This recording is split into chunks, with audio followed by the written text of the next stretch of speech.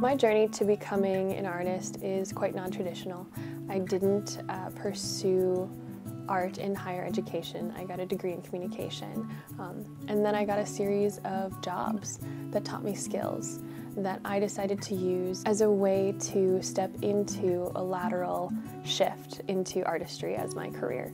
My name is Nancy Valentine, and I'm an artist from Underwood, Minnesota, and you are here to see my exhibition, The Audacity to be Asian in Rural America. We owe you no apologies. This artwork series was created with Chinese ink, yes, but the watercolors were activated by the water sourced from the lake that I live on, because I care a lot about place and space and experience and ancestry. I think that anyone who creates and takes time to create or makes meaning out of creating is an artist. The Slice from WDSE WRPT.